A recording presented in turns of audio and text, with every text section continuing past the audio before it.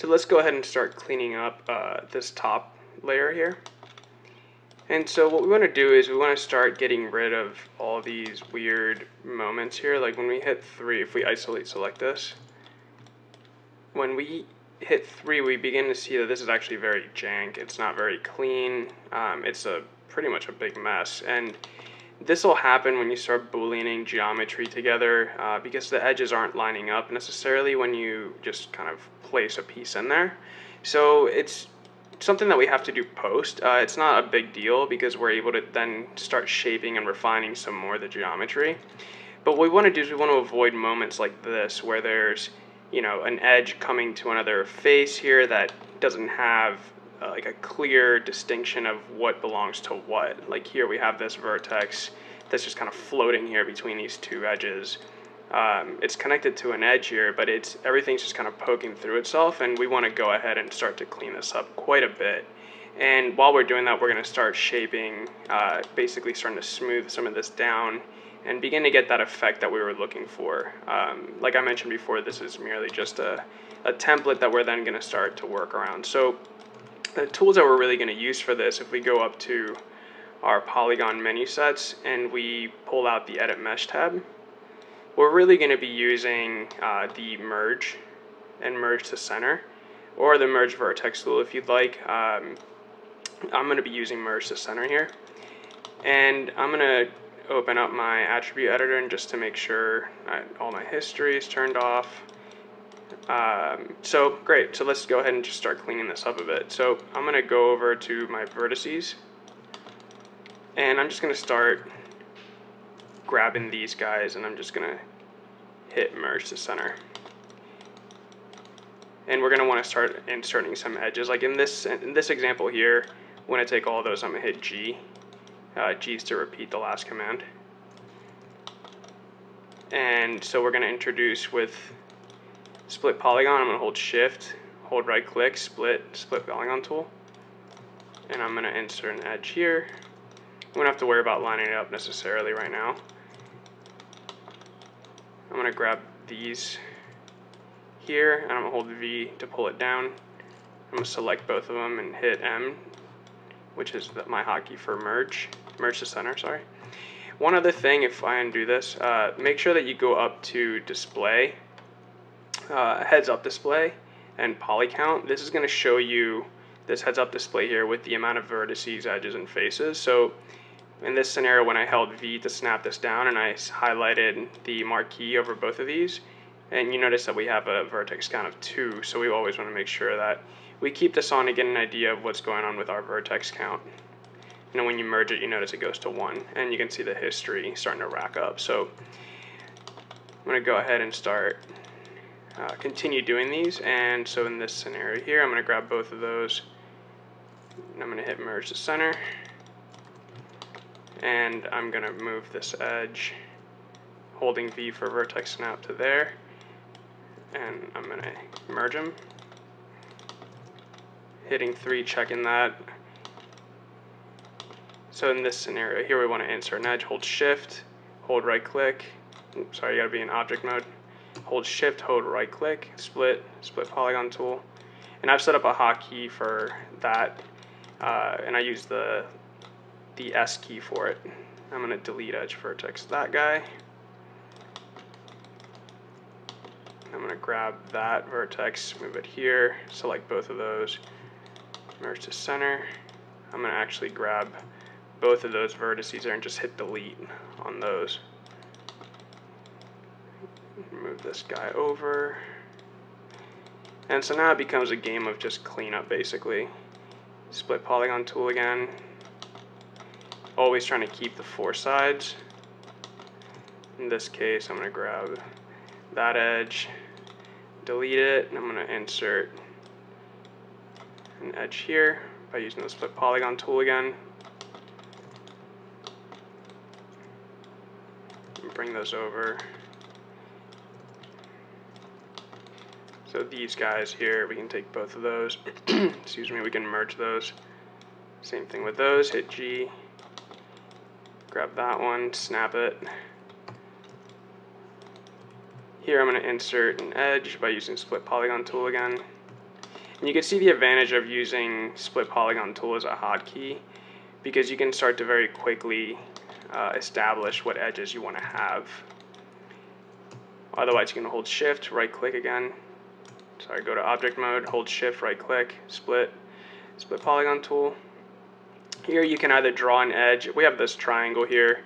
And like I said, I mean, you're going to have triangles, so it's not the end of the world. But if you want to, you can either draw an edge here, or you can select that vertex, merge to center. Then here we want to insert another edge. I'm just going to put it there for now. Same thing here.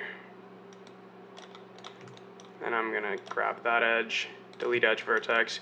So I'm starting to shape this and clean up a lot of the issues that we were having with the geometry here from the Boolean output, which, like I said, is totally normal. In this instance here, we have, you can see these two. You run into some scenarios where there's 4 vertices there. In that case, you can just select all of them and just do merge to center. And you'll get a weird kind of kink here, but we can deal with that later. Or you can just select the bottom row, go into vertex, select the bottom row, and just do merge to center. Then you can still maintain this quad here. That's going to be a bit cleaner. Then we're going to grab this vertex here, and we're going to move it over to this edge. Select both of them, merge to center. So here we have a quad, here we have a 5-sided, so we can grab this guy, hold V, snap them over, and then merge to center those. Let's delete the history. My computer's starting to slow down a bit. Go up to edit, delete by type, history. So now if we hit 3, we start to see it's starting to get cleaned up a bit. It's still not really what we want. So what we're going to continue doing is going around and stitching the areas that we need to. So in this case, I'm just going to route this one down. And then here we have a 5-sided. We probably at this point want to take this guy out and do insert edge loop tool here, and then do split polygon tool from here to here. Grab this one, route it over. Here we have 5 sides, so we're going to grab this edge. We're going to insert an edge with split polygon tool again. And then here we also have another 5-side, which we're going to fix in a minute. So if you hit 3, we start to see we're getting this weird kind of kink here, which we definitely do not want. If we do the page up or function up in Mac, we can start to see this isn't really shaping up to what we want. So what I'm going to do is I'm going to double click both of those and this one, and I'm going to delete edge vertex. And now you can start to see, you can do this in 3 mode as well, and you can see the effect a little bit more clearly. So here we can start to see, I'm going to actually delete this one, that one there. Yeah, I don't really like how that edge is behaving right now, so I'm going to actually just nix both of those. And I'm going to show you how to fix that with our interstitial layer. And I'm going to do the same thing here. I'm going to double click that, delete edge vertex, and then we can start grabbing both of those vertices. If you want to pull this straight up, you can, or you can double click the move tool to get the move tool settings. You can do normal, average, and start pulling them up along the normal if you'd like. Set it back to world. So as I continue kind of cleaning this guy up, what we want to do is basically start softening this a bit. And right now we still have a couple of weird moments here, which we're going to fix, so it's not really a problem. Here we have 4, 4. Some of these are fine to keep as triangles.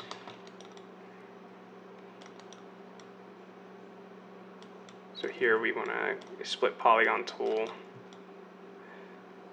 that edge there, and I'm going to go ahead and get rid of that one.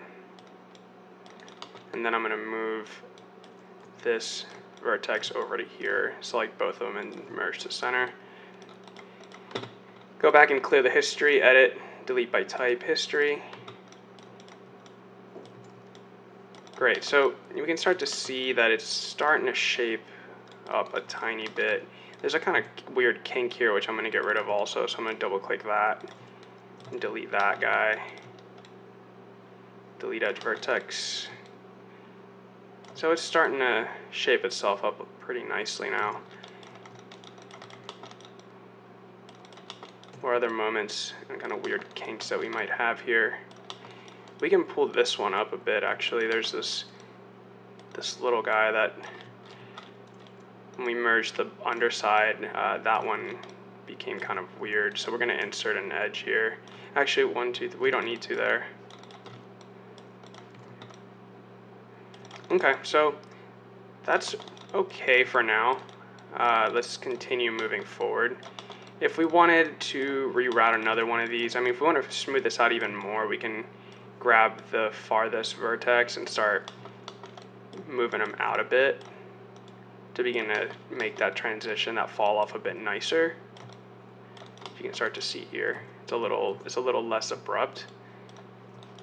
And then we do need to fix this little corner here. 1, 2, 3, 4, 5. So here we could insert an edge loop right here, and then route, do split polygon tool, route from this edge over to this edge. And we're not going to worry too much about the state of the mesh for pattern purposes. We're going to show a different technique later on that is going to use a completely different geometry to generate the pattern that we want.